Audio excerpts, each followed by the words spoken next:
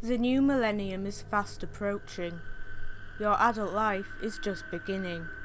But for reasons unknown to this day, you vanish one dark December night. This is the disappearance of Michael Negrete. Let's step into the cold. Michael Negrete was just 18 years old when he vanished in the early hours of the 10th of December, 1999. The new millennium may still be in its infancy, but Michael's family has spent the first 17 years of the 21st century waiting for any news on their missing loved one. Michael William Negrete came into the world on the 25th of March 1981 in Los Angeles, California, the first child of Miguel and Mary Negrete.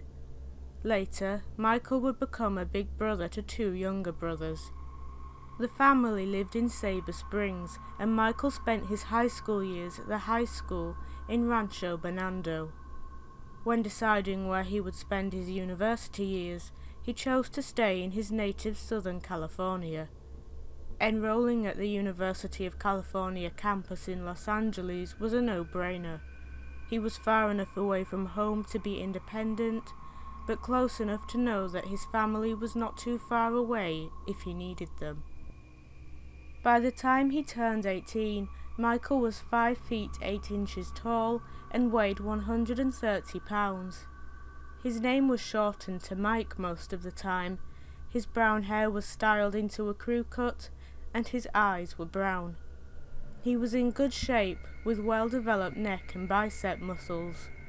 But it was his smile that would draw you to his appearance. It was one of the happiest smiles you would ever come across. Michael did not have a personality that could be easily ignored. His loud laugh would easily catch your attention.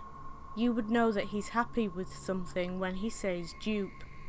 Walk around with no socks and shoes on, and you'd soon discover that he finds bare feet repulsive. His love of music would come as no surprise. You'd find him singing jazz songs to himself. Then there's the fact that he was an accomplished trumpet and steel drum player.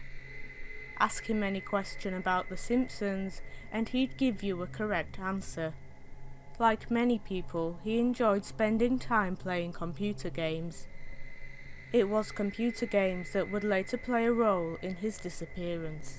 The 10th of December 1999 was a Friday. Many students at UCLA would have been looking forward to a weekend of partying after a hard week of studying.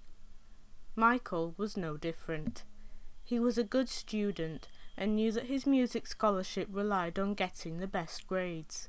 His dorm room was located on the 6th floor of Dykstra Hall, a dormitory of the UCLA campus that is located near the intersection of Gailey Avenue and Strathmore Boulevard. Michael, dressed in a blue plaid shirt, khaki shorts and white shoes, had spent time that night with friends at a party held on his dorm room's floor. Margaritas were drunk and music blared. Michael eventually returned to his dorm room. A computer game was calling. An intranet connection meant that Michael could compete with a friend who was located in another dorm room while playing the game. The pair spent hours playing against each other before Michael accepted defeat at 4 a.m. He headed to the other student's room to congratulate him on his victory, even giving him a high five. A security camera recorded the freshman leaving his residence hall by himself.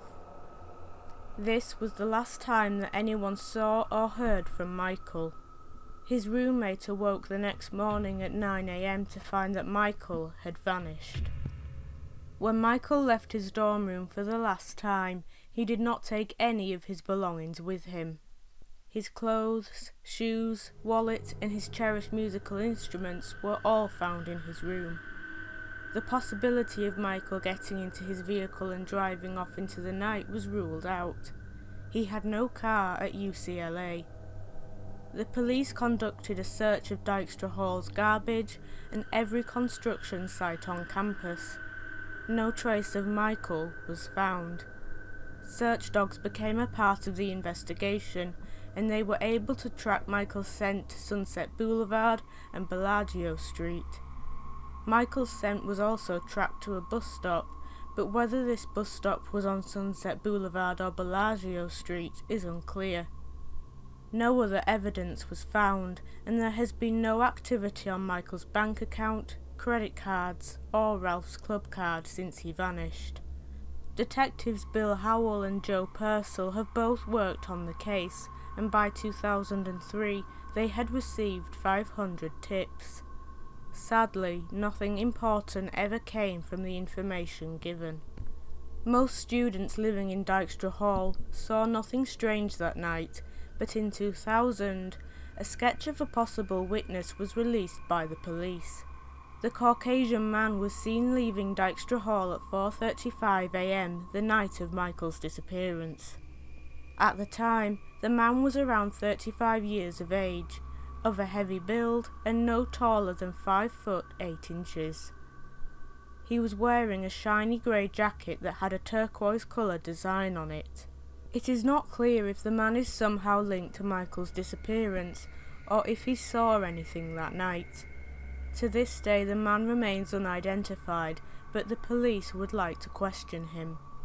Michael's family have offered a $100,000 reward. They say that there is nothing in Michael's past that might have acted as a catalyst for his disappearance.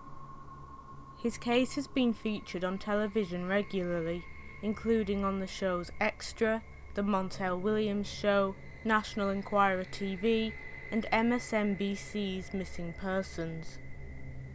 It was on the Montel Williams Show that Sylvia Brown, a self-proclaimed psychic, appeared in order to speak about Michael's case. She reported having a vision about Michael that led her to believe he was alive and living near UCLA. She also mentioned the towns of Brentwood and Westwood. There is, however, no proof to her claims, and Michael's mother has stated that she does not believe in what Sylvia said. Although an unreliable source, a Reddit user who had graduated from UCLA in 1999 said that many students felt that Michael's disappearance had something to do with someone he had met online. Then, in 2013, one of Michael's younger brothers wrote a blog post that suggested that Michael had been involved in drugs. According to the younger brother, Michael's friends confirmed to his family that he had been into raving and ecstasy. His friends thought that this had something to do with the disappearance. The younger brother believes that Michael was high or drunk when he vanished, and that he met with foul play. Minutes have turned into hours, hours into days, days into months, and months into years for the family of Michael. They spend every day bracing themselves for the worst news possible. Michael's disappearance is being investigated as a homicide.